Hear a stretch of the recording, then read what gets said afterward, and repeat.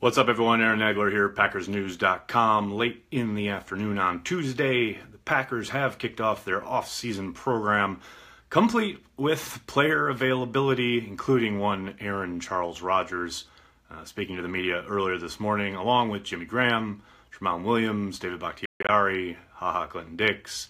But of course, the one making the headlines is Mr. Aaron Rodgers, responding somewhat to the Yahoo report that was out this morning that we mentioned in Morning Buzz about Aaron Rodgers being unhappy and frustrated with the Packers.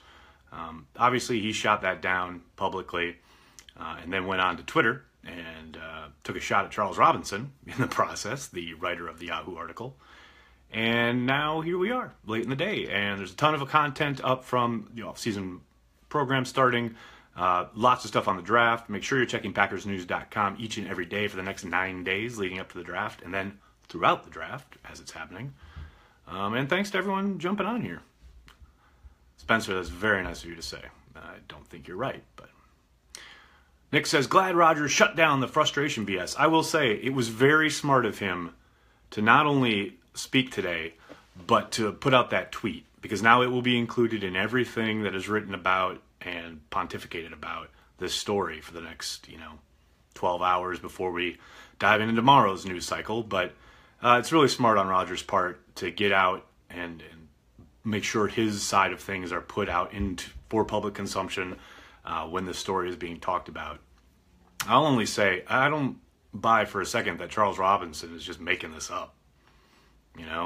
Don't forget back in the day when Ted Thompson missed out or refused to trade for Randy Moss, Brett Favre demanded a trade and then went on to say that he never made any such demand, all the while he had.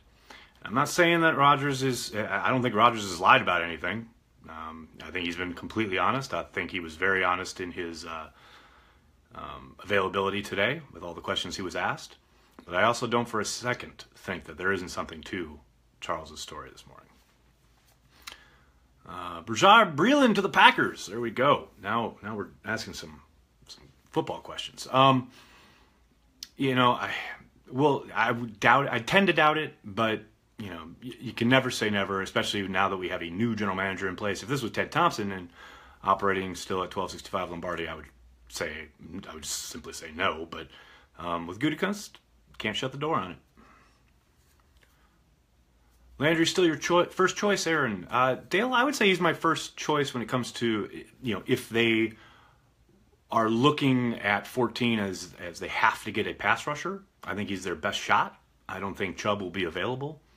Maybe, there's a jump up for Chubb at some point if they deem it prudent. But for the guys they could realistically get at 14, if they prioritize pass rush, I think Landry makes a lot of sense. Is it possible that we pick at 14 and then trade back into the end of the first round? Absolutely. Again, I can't say what percentage that might be that they would make that kind of a move, but you can't discount it. You can't throw away the possibility. The fact that they have so much draft capital, more picks than anybody else in this draft, with 12, including the pick at the start of the third day, that gives them a lot of maneuverability, a lot of points on the draft trade chart. They can make a move like that if they find a guy that they really like dropping down there into that, say maybe they have a first-round grade on who's dropping late into the first and they think they can go get. They want to double up like that with first-round picks. Absolutely a possibility. Hypothetically, if Barkley falls to 8, would you trade up? No, not for a running back. I had someone ask me if I'd trade up for Nelson today. I wouldn't do that either. And I think he's probably the best player in this draft, pound for pound, but I wouldn't trade up for a guard either. But yeah, I would have real problems pulling the trigger on that. I know Barkley is a talent. There's no doubt about it. But I would have a hard time using extra draft capital to go get a running back, no matter how talented he is. And Barkley clearly is talented. Would Chark be a reach in the early of the second round? No, I don't think so. I think once you get past right around the 20 mark, the top 20 prospects say, the difference in talent level from pick 25 to pick 50 is I'm not going to say minimal, but the gap closes significantly. I think Chark would make a lot of sense in Green Bay. He would bring an element that they've lacked for a long time as far as a truly explosive vertical threat, and just flat out speed, but also ability. Obviously Trevor Davis was drafted because of his speed, but he hasn't brought much with actual ability from scrimmage. I think Chark would definitely add that instantly. What do you think about Rodgers being upset with them not consulting him on things? I talked about it a bit at the top of the video. I'll just say I think there's probably a grain of truth there to what Charles Robinson wrote for Yahoo. I think Rodgers did a really good job this morning talking to the media and getting his side out there, especially wanting to get it in during the news, this current news cycle. But I understand his frustrations. I mean, guy's been there a long time. He's seen a lot of friends come and go. He's clearly, they've now gone without him for extended stretches twice and looked pretty miserable both times doing so. It's pretty clear that he's kept a lot of people employed. He's elevated a lot of people to other jobs outside that building, and he's been underpaid for a good part of the time that he's been doing it. So you throw that all together, and I don't think it's outrageous that a human would sit there and go, you know what? All these things going on that affect me, that are of consequence to my performance on the field, not only, winning football games, but, being a leader on the team, being a leader in the locker room that everyone looks to. I don't think it's completely crazy that Aaron Rodgers would want more say. On the flip side, I also don't think it's crazy for the Packers to say thanks but no thanks. I don't think it's nuts for Brian Gutekunst, Mark Murphy, to say we're going to make our decisions and then we will tell you about them, but we're not going to consult with the quarterback. I think that's a slippery slope. We've seen, kind of that movie before when Mike Sherman was in town with Brett Favre. I just don't think, I think it's, like I said, I think it's a slippery slope that the Packers are wise to avoid. Yeah, my caption's all screwed up. That's just the way life works. We'll fix it in post. Any idea of timeline to revisit signing Breland? It really depends on his medical, and not having not being privy to any of that information, it's hard to say. Is Landry really a better pick than Davenport? I think so. I know there are plenty of people who would disagree. I tend to think Davenport, while definitely athletic and has upside off the charts, I think he's incredibly raw. It would take a while for the Packers to see a return on that investment. I think Landry would come in and not only help the team right away, but I think he'd be a very good pass rusher. And I also worry about Davenport being a bit of a media creation. I think his people have done a really good job of getting his name kind of in the slipstream, so to speak, when it comes to mention, media-wise. I mean, we don't really know what teams think of these guys, but he's a guy whose stock really suddenly kind of shot up right around, just about prior to the Senior Bowl, or around the Senior Bowl, which always makes you think, wait a second, what's going on there? But, like I said, I'm not saying he's not talented. He's incredibly talented, and he's got upside for days. But to me, I would prefer Landry. But, hey, I'm not in charge, thankfully for you guys. You think Anthony Miller will be there at 45? He's going to be a stud. Yeah, I think there's a chance he's there. Obviously, a very different receiver from what we were talking about with DJ Chark. But I think he looks like a Packer. He looks like the guy that they could line up outside. Big guy who can run a slant with the best of them. Yeah, he looks like a Packer receiver. I wouldn't be surprised if he was the pick at 45. Thoughts on Leighton Vander Esch? I keep reading things about, conflicting things about his medical, about people being concerned and then people dismissing it, particularly about the neck, which is always, it's always tricky when you're dealing with necks and heads. Yeah, I think you turn on the tape, you see a lot you're going to like. I think he could help the Packers. I don't know about at 14, though. That seems a little rich for my blood. But, again, that's just a personal opinion.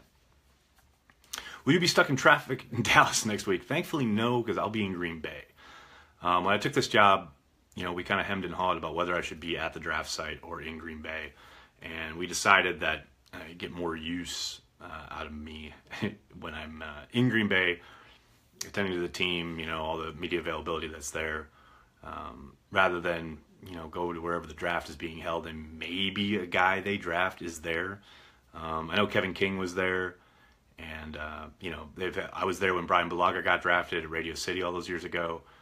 I was there when Randall Cobb got drafted, but, I think you can get a lot more done on site than you can wherever the draft is. What's up with reporters putting words in Aaron Rodgers' mouth? I'm going to have to disagree with your police work there. I don't see anyone putting words in Rodgers' mouth. I saw a report from Yahoo this morning, which referenced sources close to Rodgers, but I didn't see anything about Rodgers saying specific things.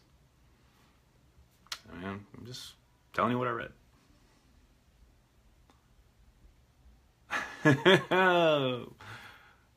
Harold Landry at 14. Marcus, I think it makes a lot of sense. Do we trade back if all the guys that we like are there at 14? It's possible. I tend to think they'll pull the trigger on the player they like the most. But, if they truly have, say, really similar grades on a bunch of different guys, it makes sense to drop back a little bit. I wouldn't think they should drop back too far, but heck, maybe there's a quarterback somebody wants to come up and get that's starting to slide, or maybe it takes you got to find a dance partner, but you can't rule it out. Like I said, I tend to think they'll make that selection at 14, but you never know. It really depends on how the board falls.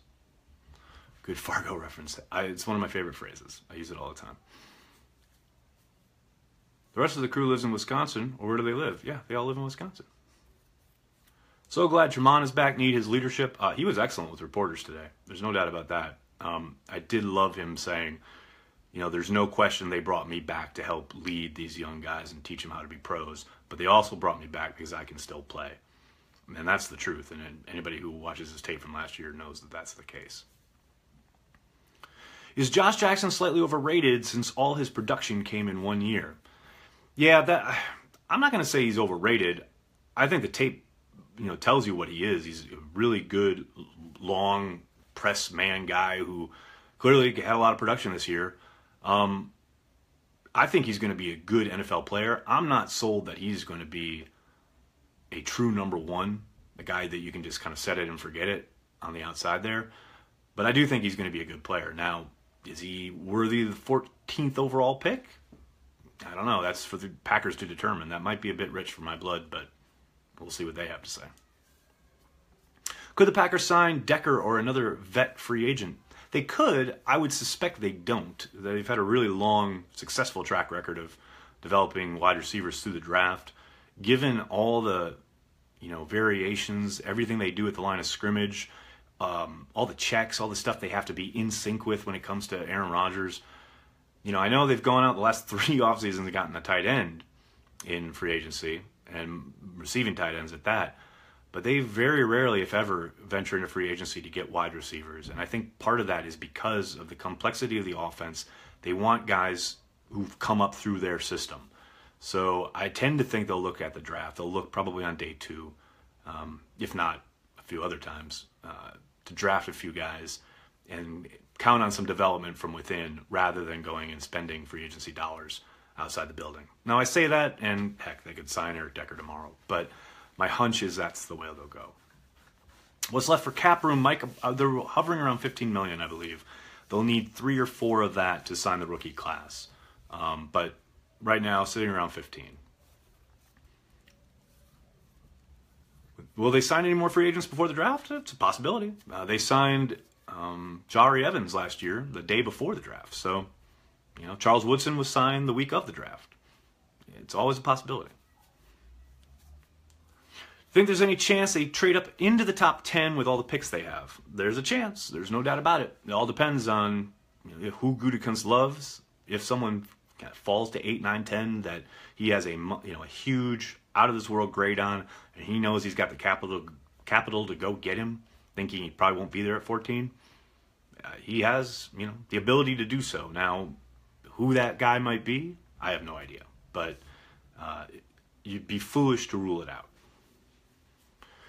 Would Fitzpatrick be Micah Hyde 2.0? I saw that comparison made by the guys over at Packers Wire. I get what they're saying in regards to his versatility. Obviously they'll be running in different schemes. Fitzpatrick will be walking in a Pettin scheme, whereas Hyde was playing with Capers. Just on the versatility, I think Fitzpatrick's a much more athletic guy. I think he can be a lot more disruptive around the line of scrimmage than Hyde ever was. But I get what they're saying with that comparison, and I think with the idea that he can be multifaceted and do a lot of different things for the Packers, I think that comparison is apt. Chance Raji will be there at 14. Pretty good, Cody. Pretty good. We don't need to get into the top 10. We need another first-round pick. Mandy, I think that's one way to go. We talked about that earlier in the video. There's every possibility that they make the selection at 14 and then try and jump back into the bottom of the first round. I think that's just as likely as them trading up into the 10th overall spot. A lot of people saying Dez is coming to Green Bay. Just watch. All right, man, I'm keeping my eyes open. Did you pay your taxes, Aaron? Now, there's a question. Yes, Jared, my wife and I filed, I think late Sunday night. Who is the best draft-eligible punter this season? Whew, that's a good question. I don't know, because I think Justin Vogel has got that job locked up. That's just me. Do you think the Packers take a defensive back that's under their threshold in the first or second? You know what? I've been wondering about that, especially when it comes to Mike Hughes. I know I've got a lot of questions about Jerry, was it Alexander? I don't see that, but I tell you what, Mike Hughes could be the guy. He comes in just under the height threshold, but his tape is so good, and you got to think if they really want that press man corner on the perimeter, oh man, he'd be tempting. So if there's a target maybe to jump back into the bottom of the first round, he might be it, but it would take a lot of I don't know, not a lot of gumption, but it would definitely be going against the Wolf thresholds for height. Dez still didn't catch it. I definitely agree. Do we draft a running back? I think if there's one that falls that they have a high grade on, kind of like the Eddie Lacy situation a couple years ago when, they didn't expect him to be there, but he kept dropping into the late second, and they figured the value was too good to pass up. If something like that happens, then maybe. But I don't think they're going to go in looking to draft a running back. Make sure you check out Michael Cohen's piece at PackersNews.com.